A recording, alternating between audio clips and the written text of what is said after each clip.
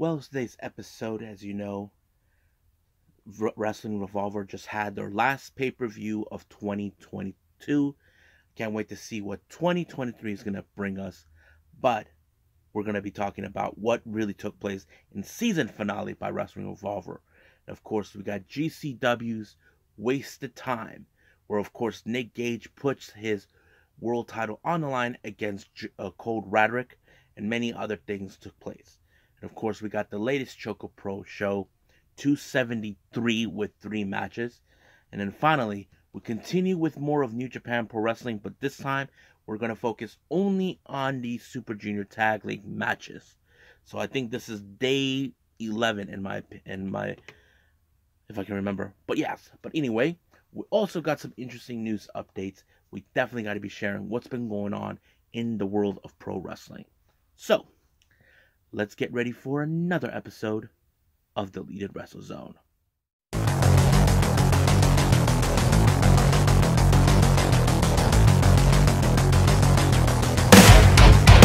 Are you ready? Get up, get up! Get up, get up! Get up, get up! Get up, get up! Get up, get up! Get up, get up!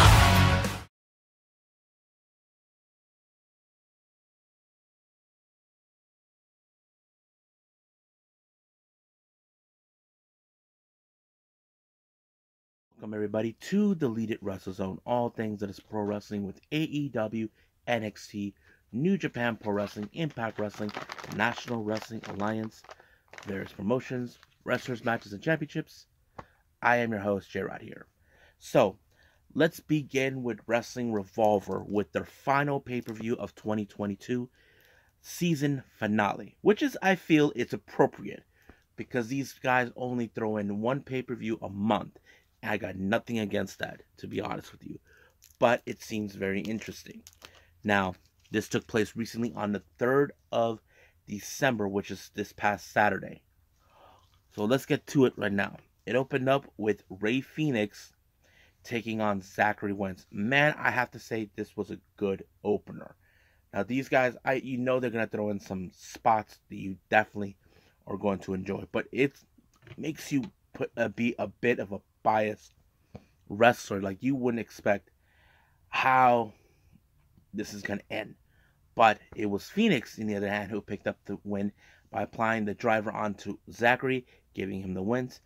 But he did a post-match promo where it's most emotional and all this. And I think it shows that he started out as an underground wrestler, just like everyone else has. And I think that's what makes him happy. That sometimes it takes you back to where it all began, and I think it's a good thing. And I think Zach felt the same way too.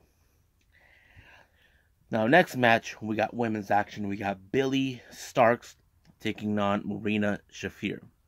And now I think this is Marina Shafir's debut being in this promotion, but you know for a fact that this is going to be a different, interesting type of match. Now, Marina Shafir, as you know, she's a different type of breed wrestler. She knows a bit of Brazilian Jiu-Jitsu and other type of martial arts stuff. But how would Billy Starks overcome that? Well, she wouldn't, because apparently she ended up in the guillotine headlock and she had no other choice but to tap. So now it appears that Wrestling Revolver, mostly with the women's division, are going to have a problem. Get it? They got a problem. Now, we get a very interesting video message from Johnny Revolver. Now, we all know who that is. It's John Morrison, Johnny Nitro, Johnny Impact, Johnny Mundo, Johnny Caballero, however you want to call him, or as I like to call him, Johnny Multiple. It appears he's going to make his return back to Wrestling Revolver on March 4th, but he won't be coming alone. He's bringing his lovely wife, La Güera Loca, Taya Valkyrie, in tow. So that's going to be interesting. So we're only a couple of months away from that. Let's see what they're going to bring into the table. Now, our next match is a golden ticket scramble match. Now, whoever wins this type of match will get an opportunity for any Wrestling Revolver title of their choosing at any time, any place, anywhere. So here's who we had. We have one called Manders versus Rocky Romero versus Fulton versus Jay Chris versus Crash Jackson versus Steve Macklin, and then finally the Monster Hunter, Matthew Palmer. Now, anything could go in these type of scramble matches. Everybody knows that. But the one thing that was surprising is this. This is the second time whenever Crash Jackson is about to end the match in his favor, Steve Macklin takes the opportunity and pins who was it he pinned again? Oh yeah. He pins Fulton. This was supposed to be Crash Jackson moment, but for some reason Steve Macklin takes the credit for this one. And of course, we wanted to know as soon as he won the match, what title is he gonna go for? When is he gonna take it? When is he gonna challenge it? He just kept it all close to the vest. So anything could happen. Now our next match, this is the Revolver Remix title. This is a title that, of course, recently Alex Shelley took. He said he wasn't going to defend it, but he had to. He ended up facing against Masha Slamovich. But Masha wanted to. Here's the thing: the champion makes the stipulation what type of match he wanted. But in this case, it became Masha wanted a death match, but of course, Alex Shelley wasn't having it. So it ended with just a straight up match. You know this was going to fall in the favor of Alex Shelley when he applied, of course, the Border City stretch. Ended right there. So we knew it was going to go that way.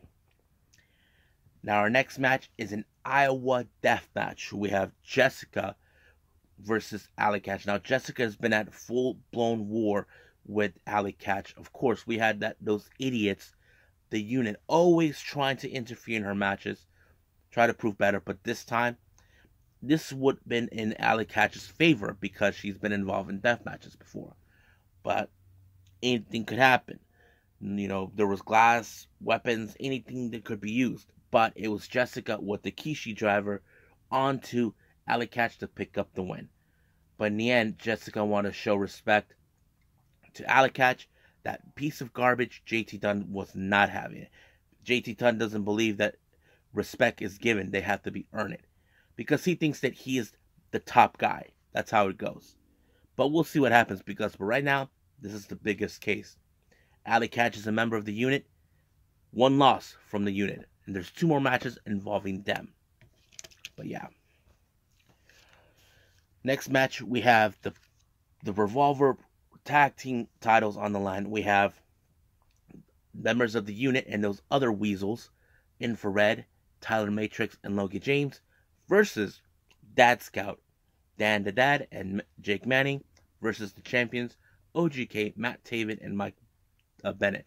However, Infrared tried to play the smart game where they actually tried to stay it out and let the other 2 teams beat the crap out of each other. Which was smart. But sooner or later, it was going to overturn one way or the other. Because, some point they had to step in. Which, unfortunately, they did. But, luckily, it was Dan the Dad who picked up the win when he applied the backpack stunner onto Logan James. 1, 2, 3. Dad Scout become the new tag team champions. Now, this is the second loss by the unit. But as for OGK, they can't believe it. Everybody was shocked that Dad Scout actually won. However, their celebration was cut short. Apparently, Gia Miller shows up, sending a direct message to the new tag team champions. And that is, of course, you're not going to... I had to figure who was sending the message because it doesn't take a genius. Gia Miller's there, and we all know who her boyfriend is. And he's also a member of the Bullet Club. And his tag partner, the Finesse, Chris Bay. So they set out to say that on March 4th, they'll be coming for those tag titles. So that means their celebration, their title could be a short one, but only we know. But they said the time and date is going to be on March 4th. So that's a long way to go from there. Our next match is the PWR, the Wrestling Revolver World Championship, Trey Miguel versus JT Dunn. I have to say this is one of the most brutal matches, but more intensified matches of them all. JT Dunn has always tried to claims he is the top of his game, but this is where Trey Miguel, on the other hand, he is stepping up his game no matter what. You know, he already lost the Remix title a month ago. Now he's coming for this title, and I think this sets it all. No matter what he does, everything, even Alley Cats try to get involved, and Fred, none of it worked. The unit were losing their edge until finally JT Dunn made the obvious choice to take out one referee. Then he took on another, and then finally, Trey Miguel did somewhat of a similar of a tequila shot move that I've seen Suzuki do. That gave the match in favor of Trey Miguel to finally become the new Revolver World Champion.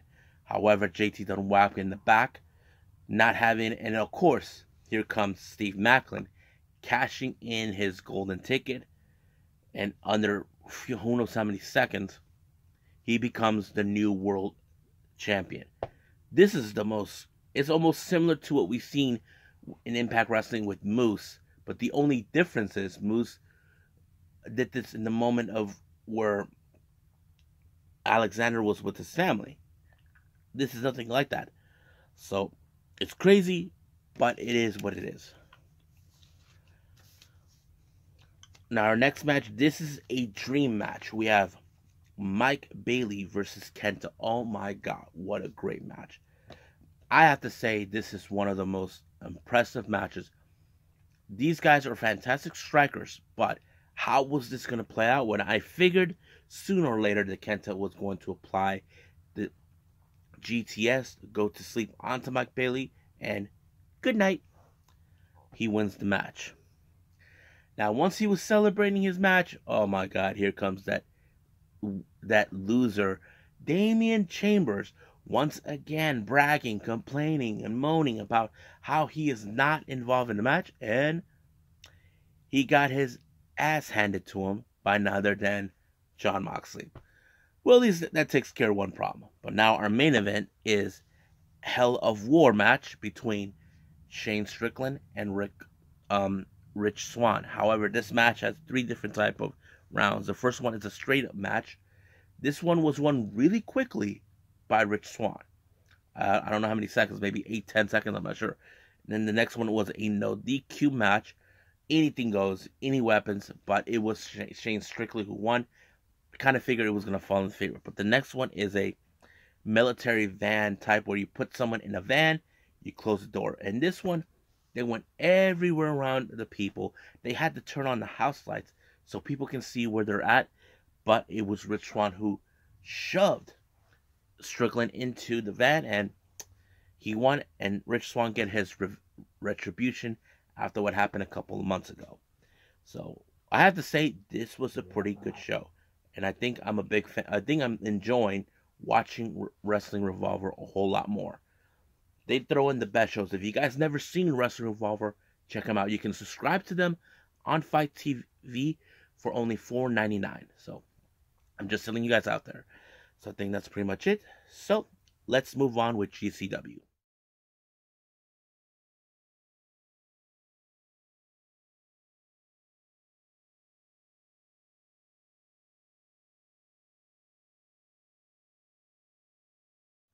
Okay, GCW Waste of Time also happened on the 3rd of December. Opened up with Starboy Charlie versus Jack Cartwheel. Another good opener. I liked it. It was very fun. I have to say it was very interesting because, you know, Starboy Charlie, he's like on a mission now since he came back from injury.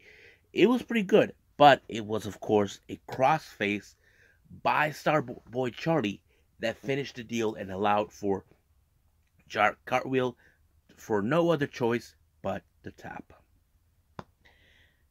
Now our next match is a very interesting tag team match. We have the Bang Bros, consistent of Davey Bang and August Matthews. Now don't be compared about Bang Bros from the adult sides as we've been hearing all the time.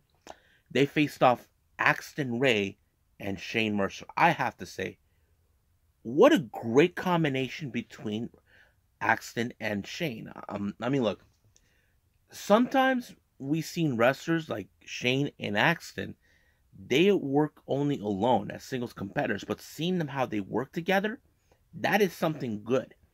And we haven't seen a Shane Mercer's other tag team partner, KGB, for quite some time, but I would like to see more of Axton and Shane team up more. And I think many of you, if you saw it, you guys know what I'm talking about. But it's great. I loved it. Great cohesive unit between those two, even though this is their first time. But I like how Axton made sure that Shane Mercer ends the match with the moonsault battery on Davey Bang to finish the match. But I did say Axton Ray and Shane Mercer, great team. I have to say, great combination. I like it. Next up, we got a hardcore match. We have Sawyer Wreck versus Madman Pondo. This didn't go so long, but I can tell you this one ended in a chokeslam thanks to Sawyer Wreck. Just like that, adios, good night. Now our next match we have is the GCW Tag Team titles. We have Second Gear Crew, Matthew Justice and Mance Warner, desperately trying to get their titles back against Los Macizos, Miedo Extremo and Ciclopse, and of course, old schoolers, we got Two Skull Scorpio and Sandman. Now, these type of matches, anything could happen. So basically,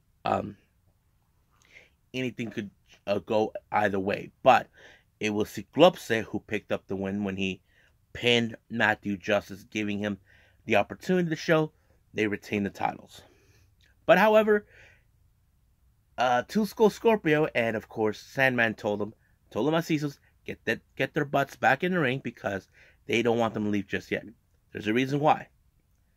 They told them to play Get Down, Get Down, Get Down, Get Down. That's right, Jungle Boogie was being played. So they wanted him to get into the party. I mean, there's nothing wrong with that. So you got to get down with Two Cold Scorpio. Next match, we have Jimmy Lloyd versus Jake Landers. I have to say, very intensified match, especially for a guy like Jimmy Lloyd. But I did like how Jimmy Lloyd managed to end the match with a driver position and blammo, giving him a win. Now, Jimmy Lloyd, I rarely see him win matches, but there's nothing wrong with that. Next up, we got Effie versus John Wayne Murdoch. Now, we know John Wayne Murdoch is a tough SOB. He doesn't take any BS from anybody. But when it comes to Effie, he is a different type of breed, if you know what I'm talking about. So, I don't know exactly what John Wayne Murdoch will do, but it was interesting. But one thing led to another. It was Effie who picked up the win when he applied the jackknife onto Murdoch, and boom, wins just like that. Very surprising. Now our next match, this one is the most brutal, more intensified match I ever seen. Tony Deppen versus Jordan Oliver. Now, it's a good match, but I think I like how the story is being told because Tony Deppen, he is driven by anger.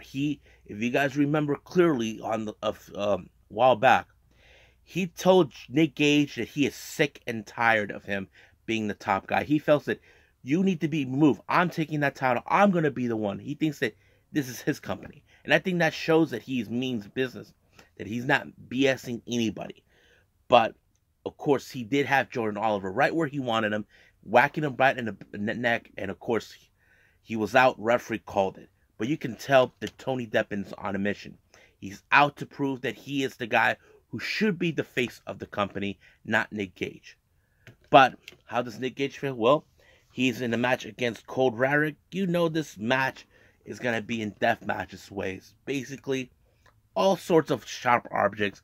Don't forget the pizza cutter. But it took a pile driver through the glass by Nick Gage onto Cold Rarick to retain the title. And of course, out of the blue, Tony Deppen shows up, trying to tell him that that title on December 16th at America's Most Wanted is going home with him. But you know Nick Gage, he he's not going to back down. He doesn't give a shit about what he has to say. That's how it works with Nick. But we will see what happens, because I can tell Tony Deppin's on a mission. So we'll see what happens on December 16th. So I think that's pretty much it. So let's go with ChocoPro.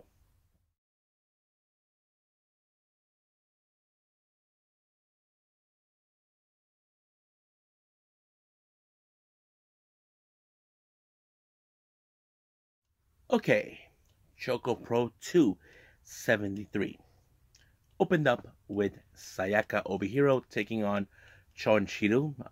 Don't know how many times they faced, but it was a pretty good match. I wasn't sure how this was going to go, but at some point during the match, I thought Sayaka Obihiro would have won this one, but somehow it was Chonchiru with the gory bomb twice, one on the wall, one on the mat, that sealed the deal for him to pick up the win. I wasn't sure how that was going to end, but it did. Next up, we got Tokiko Kirihara teaming up with veteran Cherry to take on Trans Am Hiroshi and Yazu Urano.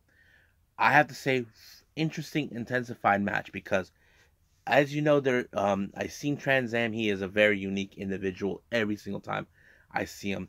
But as for Yazu, also another tough wrestler, well known in the independents, but not much excitement for me from him. But he got the job done. But it was, in fact, their opponents that take on. You see, Tokiko has a little bit of striking capabilities. As for Cherry, she has a bit of the judo. So you had to keep an eye on that. But Trans Am was the one who made sure of that by stay away from Cherry's possible submission moves. If you've seen Cherry, she knows how to do that. But he was able to apply an armbar onto Tokiko Kirihara and forcing her to tap out. So that was a pretty good moment. Now our next match, we have their main event, Chiko Shikawa taking on Prominence's very own Mochi Natsumi. Now I know what you guys are thinking. If you guys know I'm a fan of Prominence, you probably ask, is she brought in some hardcore rules match? Nope, not entirely that. It's just a straight up match like any other.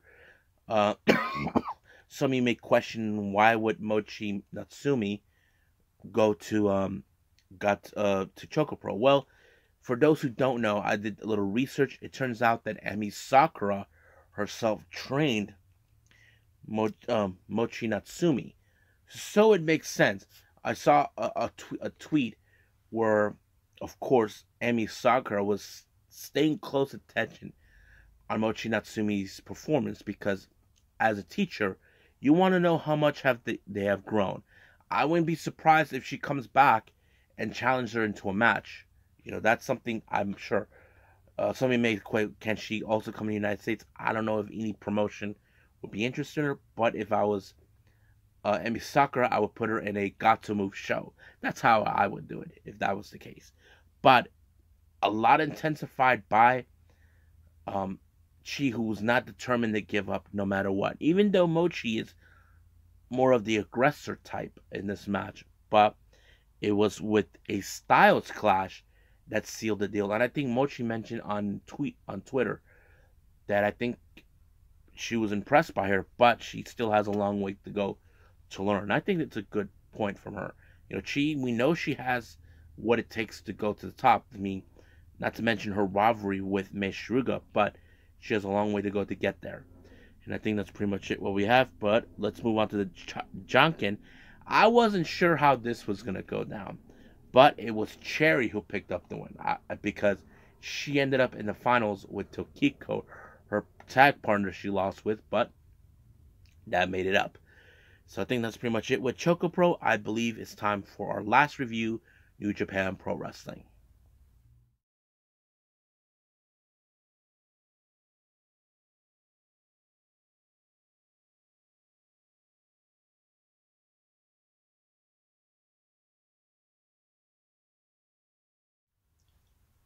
Okie dokie. Now let's do our final review, New Japan Pro Wrestling. As I said earlier in the episode, we're going to focus mostly on right now the Super Junior Tag League matches. I think we're in day 11 in New Japan, so let's get started. So our first match, we got the time splitter Kushida and his tag partner, the Jet, Kevin Knight. They take on Bullet Club's Chris Bay and Ace Austin. Now, I believe in this match we see as Bullet Club as the favorite, one of the favorites in this tournament, but Kushida and Jet are still at the bottom of the pile of the tournament. But it was the fold by Ace Austin onto Kevin Knight, but it was Chris Bay with the pinfall onto him to pick up the win, giving him their next 2 points. Next match, we have the Flying Tigers, Tiger Mask and Robbie Eagles taking on the Wild Hips, consistent of Clark Connors and Ryusuke Taguchi. Fun match, very interesting, but you know how this ends with Taguchi pulling down his pants, showing his red underwear. Same thing with Clark Connors, who picked up his bad habits. Excuse me.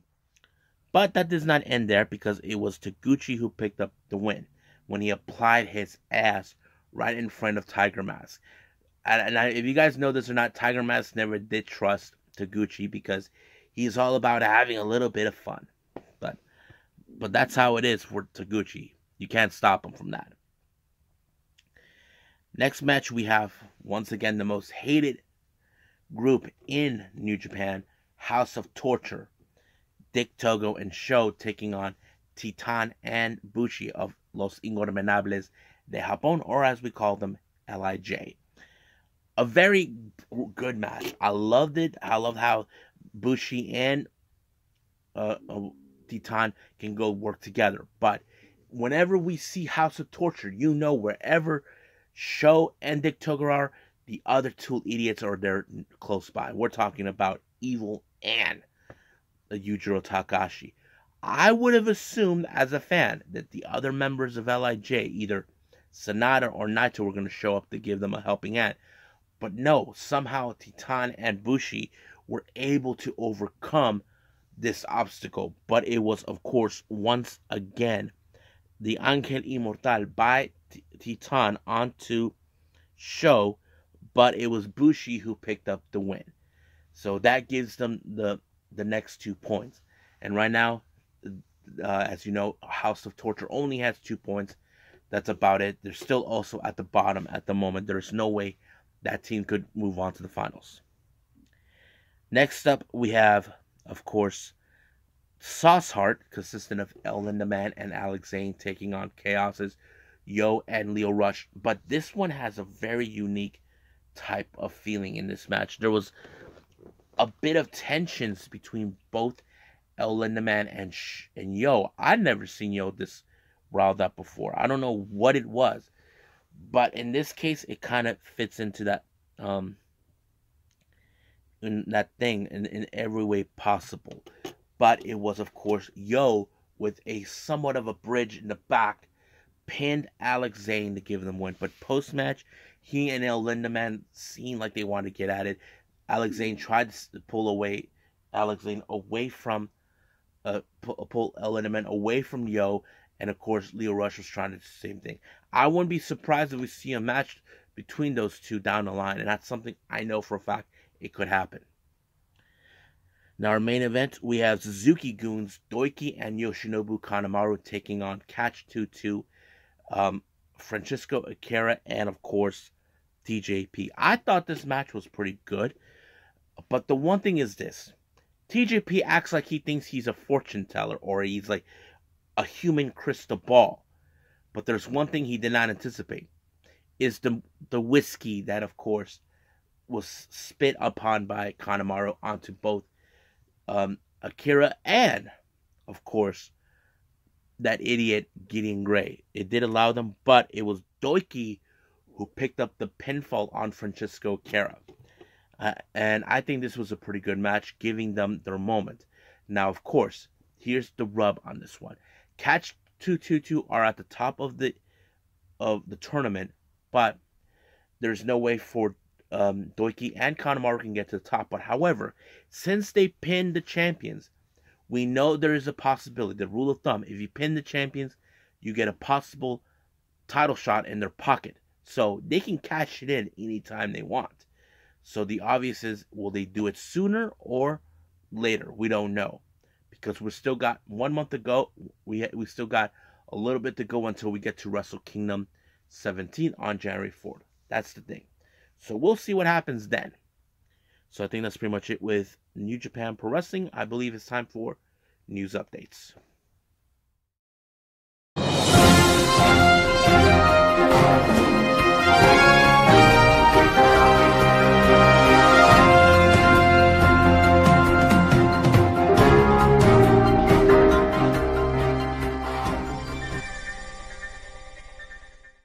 Okay, here are some updates going on. Now, for all you Joshi wrestler fans, if you know of this person or not, her name is Madeline. Now, I've been following Madeline for almost 2 years. Now, she is a MMA fighter.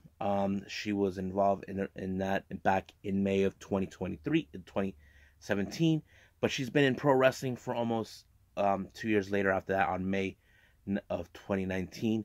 Mostly she operates in World Woman Pro Wrestling Diana. She has appeared in some promotions such as Ice Ribbon, a few others. But the reason I'm talking about her is that I follow her on her social media. I even subscribe to her YouTube channel. But she posted something in her YouTube channel recently where she talks about returning to MMA. She hasn't done MMA for quite some time. She talks about doing that for starting 2023. She said that it would be 4 matches involved for her in that. So she's going to try to see how it would work and schedule. Now, if you guys never seen Madeline, look her up. She is this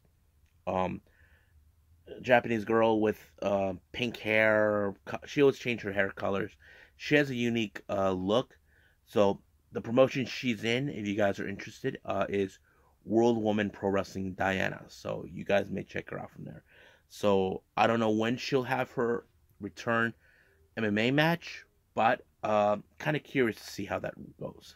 We'll see. Now, our next update, you guys may have heard the stories that William Regal, he's officially done with AEW, and there's reports coming in. This was coming from Wrestling Observer, saying that he is on his way back to WWE. Now, I don't know if this is 100% true. Apparently, there are reports about saying that there were some backstage problems with him. I'm not sure if that's 100% true. We just don't know if that's 100% true and what it is. But we'll see about that once it reveals itself even further. So let's move on to the next update. We continue on announcing the next entrant for the Battle of Los Angeles by Pro Wrestling Guerrilla. They announced Black Taurus will be participating in this tournament. Now, our final update. This one was confirmed by Wrestling Observer. It turns out that Kota Ibushi's contract with New Japan will end by January of 2023. Now, I texted this to many of my friends. One guy in particular saying that we may see Kota Ibushi at the Royal Rumble. This is the same kind of scenario we all thought about Kenny back in 2019. If you guys remember, many fans thought, oh, Kenny's going to show up at the Royal Rumble. He never did. No. But Bushi, as you know, we've been hearing a few things about him, what's been going on. His little situations with New Japan, especially somebody from the upper officials. He even stated about maybe possibly going to AEW. We're not sure yet what he's going to do. We know he has appeared with WWE before during the Cruiserweight Classic, but he didn't stay for that long. He just went back to Japan. So we'll see what happens. You know, I'm a fan of Ibushi. I love what he can do. The last thing we haven't seen him since Wrestle Kingdom, where he injured his shoulder. So hopefully he's back better than ever. But only time will tell where this leads us for us. So I think that's pretty much it. So let's just call it a day. Well, I hope everybody enjoys this episode coming up. As you know, since it's going to be Monday, we are going to do AEW Dark Elevation. However, I will do more on New Japan Pro Wrestling. We still continue on with their annual tournaments. I'm not sure which one we're doing. I think we're doing World Tag League, but we'll see about that. But we're also going to do the latest GCW event only after one afternoon only. Can't wait to see that. And I think we're just going to stick with 3. Also, I will be doing a more on the Unagi Sayaka watch. 2 major developments have taken place with her. And that's pretty much it, what we're going to do. So, we'll just go from there. And, of course, some news updates for everyone. So, I think that's pretty much it. So, I will see you guys in the next DWZ time. Same DWZ channel. I must bid all of you adieu. So, goodbye. Mwah. And have a nice day. Bang.